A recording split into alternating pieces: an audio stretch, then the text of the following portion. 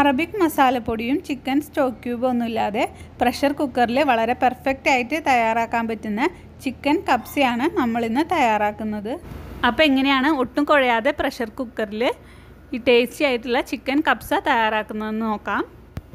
Chicken cube ഒന്നുമില്ലാതെ നമ്മളെ വീട്ടിൽ കിട്ടുന്ന സാധാരണ മസാലപ്പൊടികൾ ഉപയോഗിച്ചിട്ട് ആണ് നമ്മൾ ഈ കബ്സ തയ്യാറാക്കിയിട്ടുള്ളത്. കബ്സ തയ്യാറാക്കുന്നതിന് മുൻപ് ആദ്യം തന്നെ നമുക്ക് ഇതിലേക്ക് വേണ്ടിയിട്ടുള്ള അരി കുതിർത്ത് വെക്കാം. അതിനായിട്ട് ഞാനിവിടെ 2 ഗ്ലാസ് സെല്ല റൈസാണ് എടുത്തിട്ടുള്ളത്. നമ്മൾ സാധാരണ അറബിക് റൈസൊക്കെ തയ്യാറാക്കുന്നത് സെല്ല ബസ്മതി റൈസ് വെച്ചിട്ടാണ്. ഇതുപോലെ നല്ല നീളത്തിലുള്ള റൈസാണ് സെല്ല റൈസ്. ഈ റൈസ് നമ്മൾ നന്നായിട്ട് കഴുകിയെടുത്തിട്ട് ഏകദേശം ഒരു അരമണിക്കൂർ വെള്ളത്തിൽ കുതിർത്ത് വയ്ക്കാം. അറബിക് മസാലപ്പൊടിക്ക് പകരം നമ്മുടെ വീട്ടിലുള്ള സാധാരണ ചേരുവകൾ വെച്ചിട്ടുള്ള മസാലപ്പൊടിയാണ് നമ്മളിതിലേക്ക് ചേർക്കുന്നത്. അതിനായിട്ട് ഒരു മിക്സിയുടെ ജാറിലേക്ക് 1 ടീസ്പൂൺ കുരുമുളക്, 1.5 ടീസ്പൂൺ ചെറിയ ജീരകം എന്നിവ ചേർത്ത് കൊടുക്കാം. ഇതിലേക്ക് ഞാൻ 1.5 ടീസ്പൂൺ ഗരം മസാല പൊടിച്ചതും കൂടി ചേർത്ത് കൊടുക്കുന്നുണ്ട്. ഗരം മസാല ഫ്ലേവർ കുറവുള്ളതാണെങ്കിൽ കുറച്ചും കൂടിയും ചേർത്ത് കൊടുക്കാം. ഇതിലേക്ക് 1 ടീസ്പൂൺ മുളക് പൊടിയും 1/2 ടീസ്പൂൺ മല്ലിപ്പൊടിയും കൂടി ചേർത്തിട്ട് മിക്സിയിൽ നന്നായിട്ട് ഇത് പൊടിച്ചെടുക്കണം. ഇപ്പോൾ നമ്മുടെ കബ്സയ്ക്ക് വേണ്ടിയിട്ടുള്ള മസാലപ്പൊടി ഇവിടെ റെഡി ആയിട്ടുണ്ട്. അപ്പോൾ ഈ ഒരു മസാലപ്പൊടി മാത്രം മതിയാവും നമ്മുടെ കബ്സയ്ക്ക് പെർഫെക്റ്റ് ആയിട്ടുള്ള ടേസ്റ്റ് കിട്ടാനായിട്ട്. ഇനി നമുക്കൊരു വലിയ പ്രഷർ കുക്കർ അടുപ്പിൽ വെച്ചിട്ട് അതിലേക്ക് ഏകദേശം ഒരു 2 ടേബിൾ സ്പൂൺ ഓയിൽ ഒഴിച്ചു കൊടുക്കാം.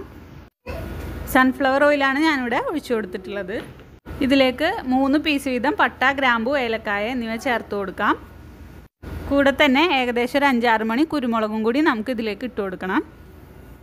ഇനി നമുക്ക് ഒരു വലിയ സവാള ചെറുതായി അരിഞ്ഞതും കൂടി ഇതിലേക്ക് ഇട്ടിട്ട് നന്നായിട്ട് വഴറ്റിയെടുക്കണം. അപ്പോൾ സവാള മാത്രം ചേർത്ത് കൊടുത്താലും മതി. ഞാനിവിടെ സവാളയുടെ കൂടെ ഒരു മീഡിയം സൈസിലുള്ള ക്യാപ്സിക്കം കൂടി ചെറുതായിട്ട് അരിഞ്ഞ് ചേർത്ത് കൊടുത്തിട്ടുണ്ട്.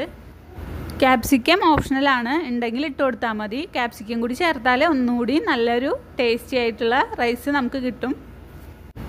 ഇനി ഇതിലേക്ക് 1.5 ടേബിൾ സ്പൂൺ ഇഞ്ചി വെളുത്തുള്ളി പേസ്റ്റും കൂടി ഇട്ട് കൊടുത്തിട്ട് നന്നായിട്ട് വഴറ്റിയെടുക്കാം. സവാളയൊക്കെ നന്നായിട്ട് കളറൊന്ന് മാറി വരുന്നത് വരെ നമുക്കിത് വഴറ്റിയെടുക്കണം. ഇനി നമുക്ക് മിക്സിയിൽ പൊടിച്ചെടുത്തിട്ടുള്ള നമ്മുടെ മസാലപ്പൊടി ഇതിലേക്ക് ഇട്ടിട്ട് നന്നായിട്ടൊന്ന് മൂക്കുന്നത് വരെ വഴറ്റിയെടുക്കണം.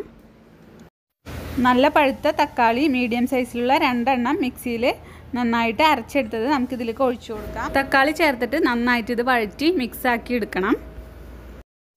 ഇപ്പോൾ തക്കാളിയിലെ വെള്ളമൊക്കെ വറ്റിയിട്ട് എണ്ണയൊക്കെ തെളിഞ്ഞ് വരാനായിട്ട് തുടങ്ങിയിട്ടുണ്ട്.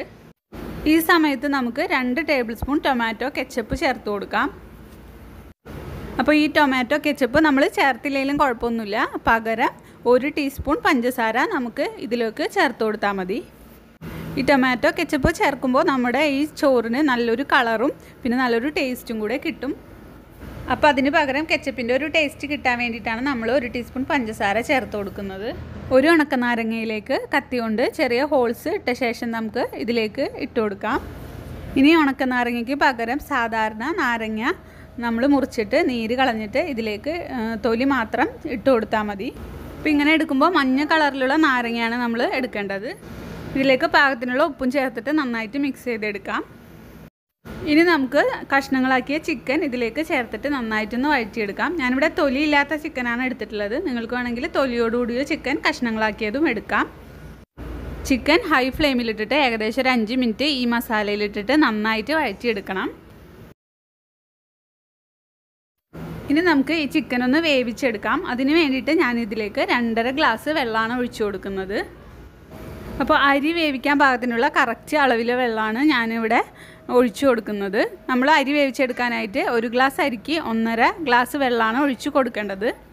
2 ഗ്ലാസ് അരിക്ക് നമ്മളൊരു 3 ഗ്ലാസ് വെള്ളമാണ് ഒഴിച്ചു കൊടുക്കേണ്ടത്. ഞാനിവിടെ 2.5 ഗ്ലാസ് വെള്ളം മാത്രമേ ഒഴിച്ചു കൊടുക്കുന്നുള്ളൂ. കാരണം ഒരു 1/2 ഗ്ലാസ് നമുക്ക് ഈ ചിക്കനിൽ നിന്ന് കുറച്ച് വെള്ളം ഇറങ്ങി വരും. അപ്പോൾ അങ്ങനെ 2.5 ഗ്ലാസ് വെള്ളം മാത്രം ഒഴിച്ചു കൊടുത്താൽ മതി. വെള്ളം ഒഴിച്ചു കൊടുത്തിട്ട് നമ്മൾ ഈ കുക്കർ അടച്ചു വെച്ചിട്ട് ഒറ്റ വിസിൽ വരുന്നവരെ വേവിക്കാം.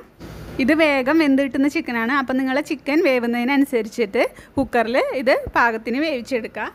ഒരു വിസിൽ വന്നിട്ട് ഞാനിത് തുറന്ന് നോക്കുന്നുണ്ട്. അപ്പോൾ ചിക്കനൊക്കെ പാകത്തിന് വെന്തിട്ടുണ്ട്. നമുക്കിനി ഇതിൽ നിന്ന് ചിക്കൻ ഒരു പാത്രത്തിലേക്ക് എടുത്ത് മാറ്റാം.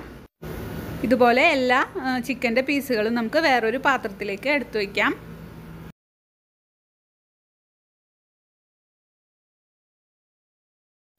ഇനി ബാക്കിയുള്ള ഈ വെള്ളത്തിലേക്കാണ് നമ്മൾ നേരത്തെ കുതിർത്ത് വെച്ചിരിക്കുന്ന അരി വെള്ളമൊക്കെ നന്നായിട്ട് കളഞ്ഞിട്ട് ഇട്ട് കൊടുക്കേണ്ടത്. അപ്പോൾ ഒന്നുകൂടി ഫ്ലെയിം ഓൺ ചെയ്തിട്ട് ഈ വെള്ളം നന്നായിട്ട് തിളച്ച് വരുമ്പോൾ നമുക്ക് അരി ഇട്ട് കൊടുക്കാം. പാകത്തിനുള്ള ഉപ്പും കൂടി ചേർത്തിട്ട് നമുക്ക് ഈ അരി നന്നായിട്ട് വെള്ളത്തിൽ മിക്സ് ചെയ്ത് കൊടുക്കാം. ഇനി ഇത് ഒറ്റ വിസിൽ വരുന്നത് വരെ നമുക്ക് ഹൈ ഫ്ലെയിമിൽ വേവിച്ചെടുക്കാം. ഒരു വിസിൽ വന്നു കഴിഞ്ഞിട്ട് ആവിയൊക്കെ നന്നായിട്ട് പോയ ശേഷം മാത്രം നമുക്ക് കുക്കർ തുറന്ന് നോക്കാം. ഇനി നമ്മൾ ഒരു പാനിൽ 1 ടേബിൾ സ്പൂൺ ബട്ടർ ഇട്ട് കൊടുക്കാം. ബട്ടറിന് പകരം വേണമെങ്കിൽ നമുക്ക് സൺഫ്ലവർ ഓയിൽ ഒഴിച്ചു കൊടുത്താലും മതി. ഈ ബട്ടറിലിട്ടിട്ട് നമ്മൾ നേരത്തെ മാറ്റി വെച്ചിട്ടുള്ള ചിക്കൻ്റെ പീസുകൾ ചെറുതായിട്ടൊരു ഫ്രൈ ആക്കി എടുക്കാം. ഒരുപാട് സമയമൊന്നും ഇട്ട് ഫ്രൈ ചെയ്യേണ്ട ആവശ്യമില്ല. ഏകദേശം ഒരു 5 മിനിറ്റ് മീഡിയം ഫ്ലെയിമിലിട്ടിട്ട് 2 സൈഡും ലൈറ്റായിട്ട് ഫ്രൈ ചെയ്താൽ മതി. ചെറിയൊരു കളർ കിട്ടാൻ വേണമെങ്കിൽ നമുക്കിതിൻ്റെ മുകളിൽ കുറച്ച് മുളക് പൊടി ഒന്ന് തൂവി കൊടുക്കാം. 2 സൈഡും ചെറുതായിട്ടൊന്ന് ഫ്രൈ ആയി കഴിയുമ്പോൾ നമുക്ക് തീ ഓഫ് ചെയ്യാം. ഇനി നമുക്ക് കുക്കറിൻ്റെ ആവിയൊക്കെ പോയ ശേഷം നമുക്ക് തുറന്ന് നോക്കാം. ചോറൊക്കെ നല്ല പെർഫെക്റ്റ് ആയിട്ട് വെന്തിട്ട് നല്ലൊരു കളറും വന്നിട്ടുണ്ട്. ഒരു തവി വെച്ചിട്ട് കുഴഞ്ഞു പോകാതെ പതുക്കെ നന്നായിട്ടൊന്ന് മിക്സ് ചെയ്ത് കൊടുക്കാം.